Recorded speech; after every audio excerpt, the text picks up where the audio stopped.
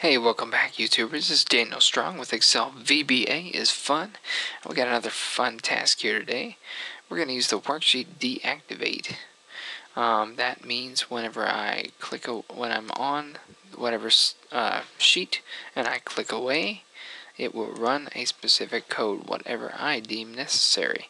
Today our objective is when another sheet is selected from this sheet will hide itself. So I want, and I use this a lot whenever I don't want to junk up my menus here, and I only want one or two maybe sheets to show at a time, but I might have 50 sheets in the workbook.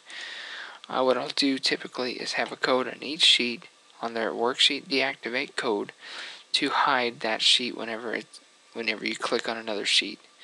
And of course there's codes to reactivate them and unhide them later whenever you need them. So like whenever you run a report, for example, it would anyway, we're going to get to our objective now. Before I start rambling, Alt F11 will get us right click on there, go to view code. It's a little easier to get there. We're going to go to our worksheet event, which is called Worksheet Deactivate. Last time we worked on the activate. We're going to use the Worksheet Deactivate code here. This one's going to be incredibly simple. We're going to say this workbook.sheets. And what is our sheet name? It's called Deactivate. Okay. Whenever the sheet called Deactivate is deactivated, we're going to say sheets.deactivate sheets.visible equals false. That's it. Okay, if the visible property equals true, then that makes it visible. Let's go ahead and click away and you'll see what happens. We'll click right here. And you see the deactivate sheet went away? Now let's right click and go to unhide, and we'll unhide it.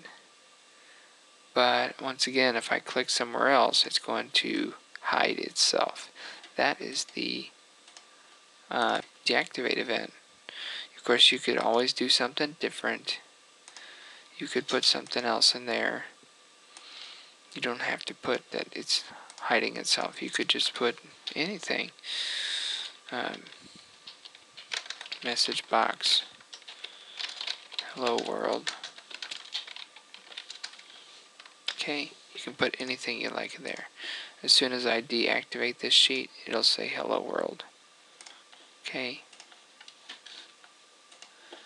Alright, thanks for watching, you guys. We'll be doing some more Excel VBA tips and tricks later on. Thank you.